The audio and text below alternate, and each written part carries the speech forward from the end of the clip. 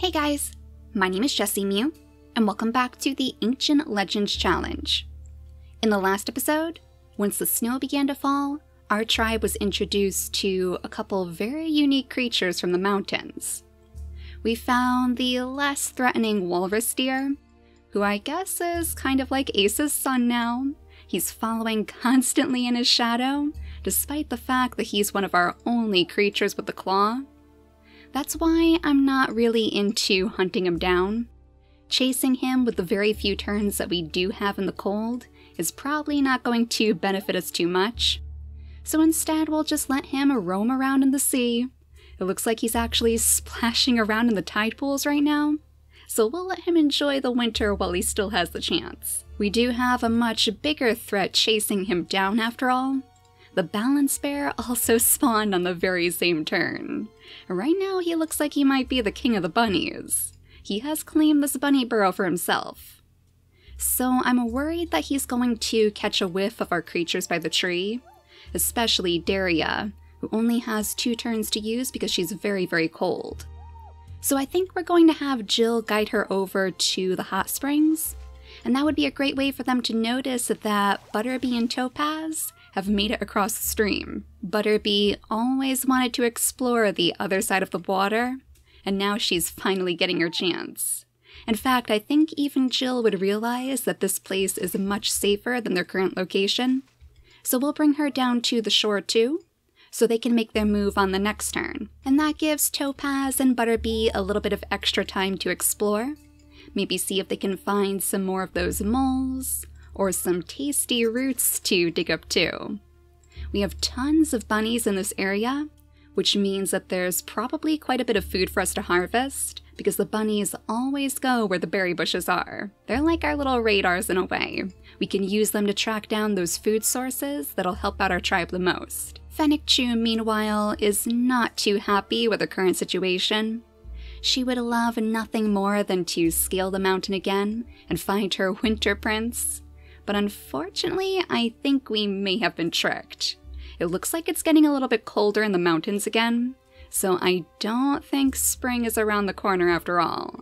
I wouldn't be surprised if it starts to snow before the spring actually thaws all the ice on the cliffs. So unless she wants to get swallowed up by the storms, she's going to have to wait here with her sister for a little while longer. But she can get to know this new creature in the process.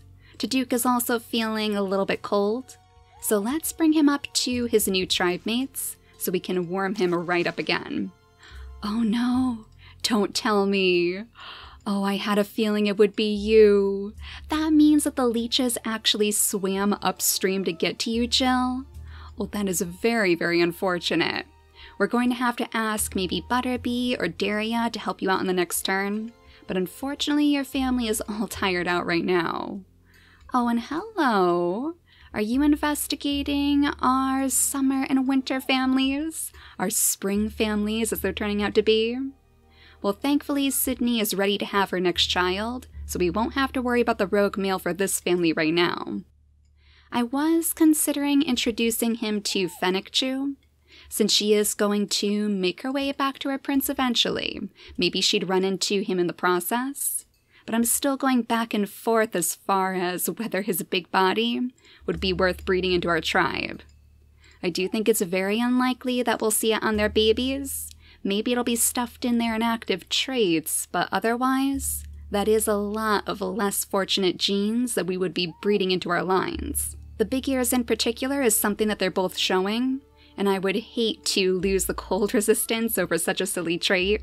So I'm still not sure if we're going to see them interact, but it's definitely an option for us, as long as he stays alive anyway. And it looks like we may have unlocked a gene too.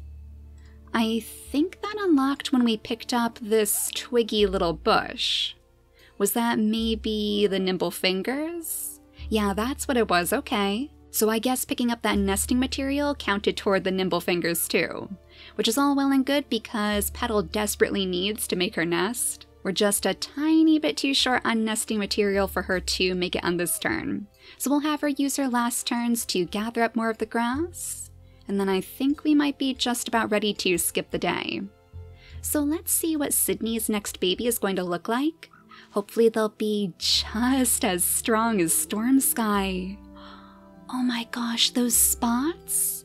She looks like she's covered in tiny little bits of snow. Oh, that is adorable. And she has the antlers too.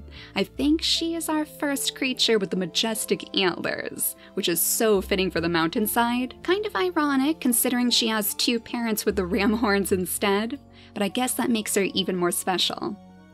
So the next name on my list is Melodine, which is a super pretty name. Welcome to our tribe, little one, and I'm sure you have many adventures in your future. I think it would be a good idea for these two to have a nice big brood together. That way they can travel the mountains in packs, and they won't have to worry about freezing. But before we get too far ahead of ourselves, let's go straight over to poor little Jill, who's going to need an extra hand with this pesky leech. So I suppose we will have Daria do the honors, remove the parasite, lick her wounds, and then she'll have one extra turn to spend making her way across the stream. We'll just have to be mindful that she doesn't end up picking up a leech too. It seems like they always love to lurk right in this tide pool. So perhaps just for safety, we'll have Jill stay next to her, and at the end of the turn we'll move them to their family. We might want to check and see if we can still smell the balance bear out here too, just in case it may have moved. Yeah, it's way too far away now, but that's actually a good thing for us because it means it's not tracking us down. I would be very, very surprised if it knows where we are right now. So let's have Sydney scoot over here to breed again with Birch, and then maybe Storm Sky can start exploring. We'll want to change one of his gems first since he does actually have the digging trunk in his genetics. Melodine doesn't. She has the Cracker Jaw instead. But I feel like that'll actually be quite important for their family. We're going to make our way down toward this shore, where another one of these trees is waiting, so they'll be able to crack open all of those delicious acorns. You know, we might actually have Sydney pick up this nest now. That would give us just enough nesting material to let Petal have her first baby.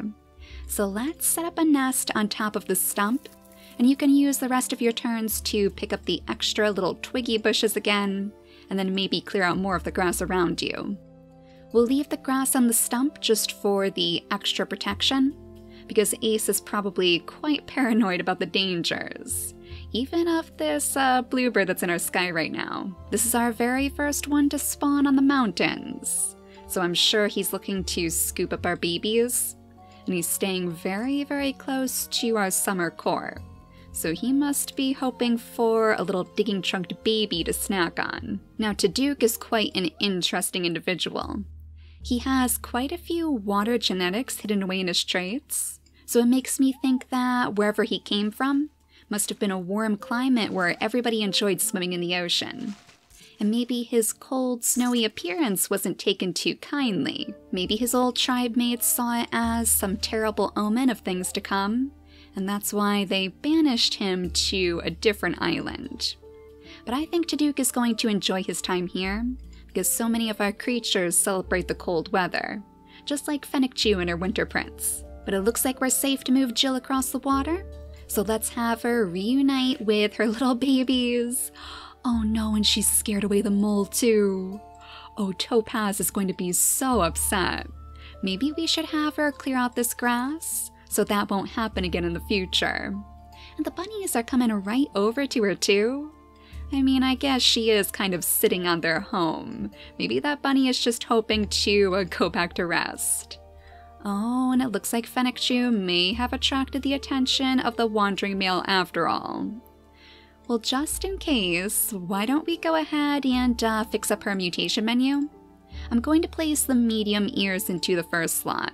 I don't want the big ears becoming a problem, so hopefully that will keep it off of her babies. Then I suppose what we could do, since we don't really have too many other options right now, is place the nimble fingers that we just unlocked into her second slot. That way she could help us out with, or rather her babies could help us out with the acorn collecting too. So when she does finally return to the Ghosts of Winter, her babies will have a way to contribute. So let's see what Ace's very first baby is going to look like. Oh no, there's no digging trunk? Well, that's a little bit disappointing.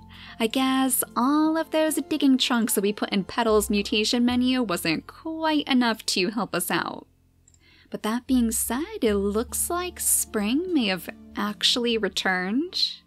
I don't want to jinx it, but it seems quite warm. Maybe this baby is a little bit luckier than we thought. She does have the golden fur that our summer court is so known for. So you might just be the second coming of our summer princess. The next name on my list is Reezy. So welcome to the tribe, little one. And we'll see if you can't help out your father with that claw of yours. The bunnies are an ever-present nuisance after all, so maybe she can make sure that none of them get to their berry bushes. In fact, let's bring Taduke over here to pick the berries. You know, if it's getting warmer, then it would be perfect traveling weather too. Maybe it's time for Fennec Chew and Taduke to make a break for it. She knows now that her twin sister is going to be just fine, now that she's starting a family all her own over by the grasslands. She'll have plenty of babies to keep her company. So as difficult as it's going to be for Taduke to hop his way up the cliffs, especially with those frog toes, we'll try our best to carve out a path for you. Oh, Fennec Chew is actually going to be very, very surprised to see all of these new little babies that Birch has had. But hopefully that rogue male is still in the area. I'm actually surprised that he left us.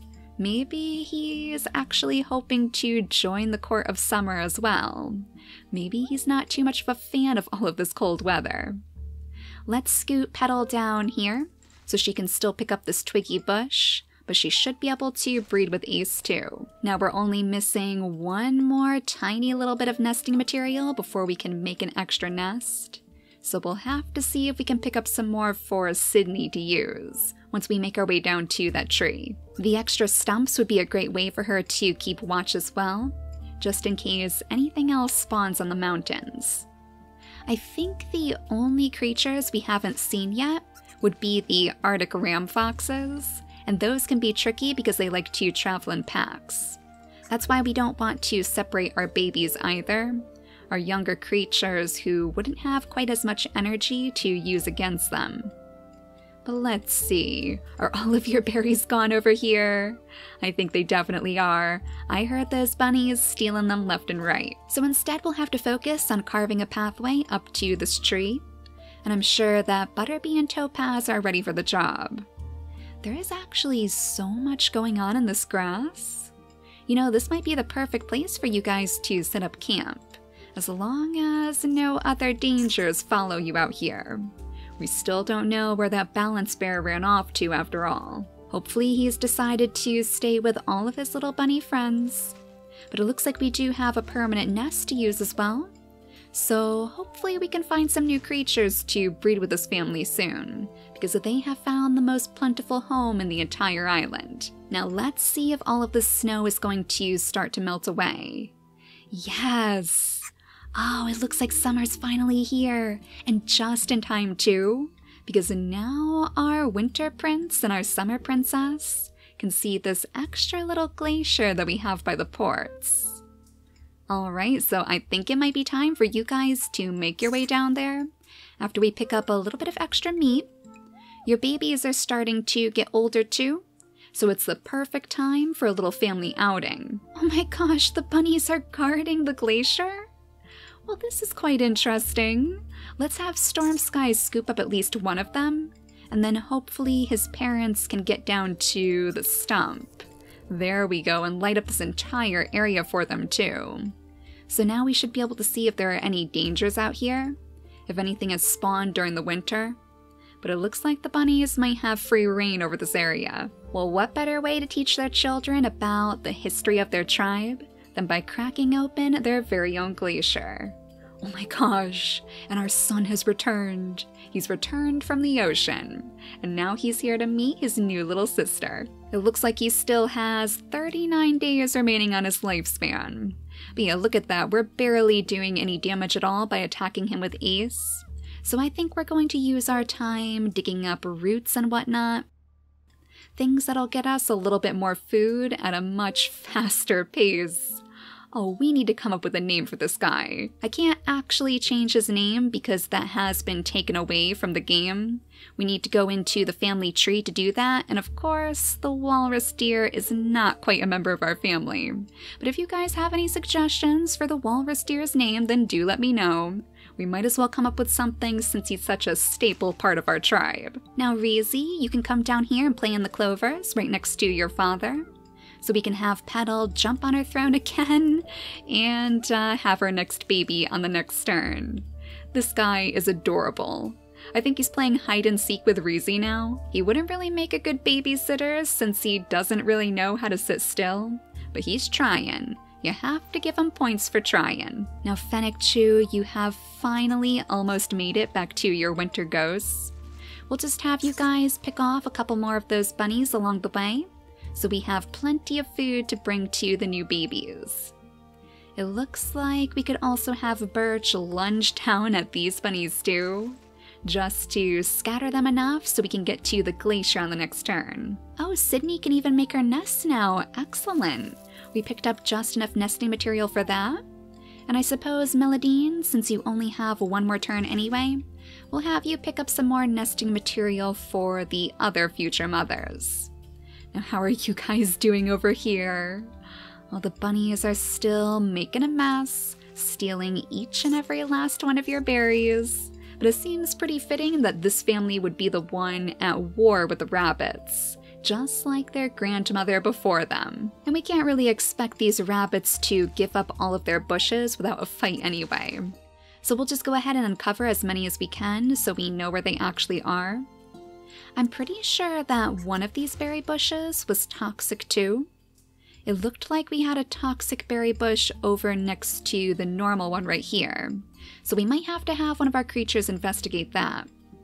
We do have the toxic fangs and the inactive traits of both Topaz and Butterbee, so I mean, if we could pull that out of their genetics, I think we'd be golden. No more worrying about food for us. But with that, let's cross our fingers that the snow is going to stay far away, because not only do we have brand new little babies to meet, but we have that glacier to crack open too. Yeah, looks like every last bit of snow has melted now. And we have a gorgeous baby in the nest. Oh, she actually has the mask. She looks like a little wolf.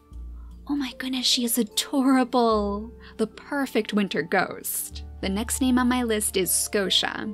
So welcome to our tribe. And now watch in awe as we bring your family down to the next glacier to see if maybe we can crack it open.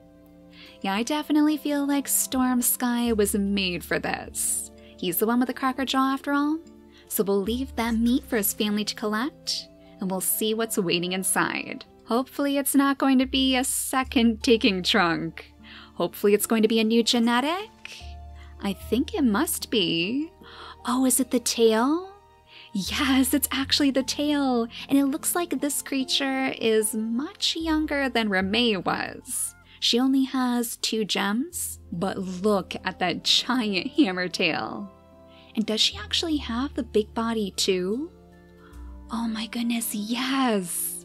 Alright, so she would be much better for us to breed into our tribe, rather than the rogue male, wherever he ran off to. I'm still not quite sure where he is. Maybe he decided to make a home over by this tree instead. He doesn't seem to be bothering any of our creatures right now, so as long as he stays away, I guess we'll be fine.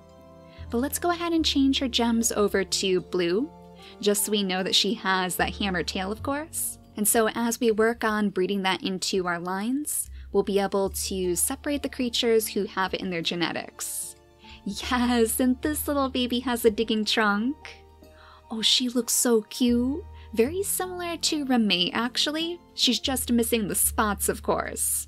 But otherwise, her grandmother's presence is very strong in her. We've had a ton of females born into the tribe lately.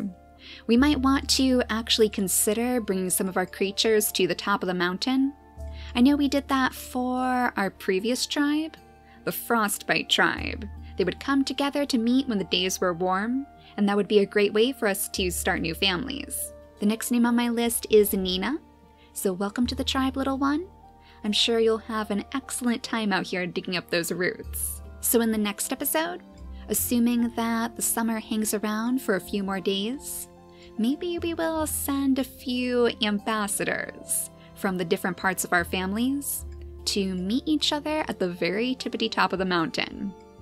I know that our other families would be very interested to hear about this creature after all, is messy, with a brand new genetic to bring life to those legends that they know so well. And I'm really looking forward to watching our little wolf babies, our little ghosts of winter go charging through the mountains too.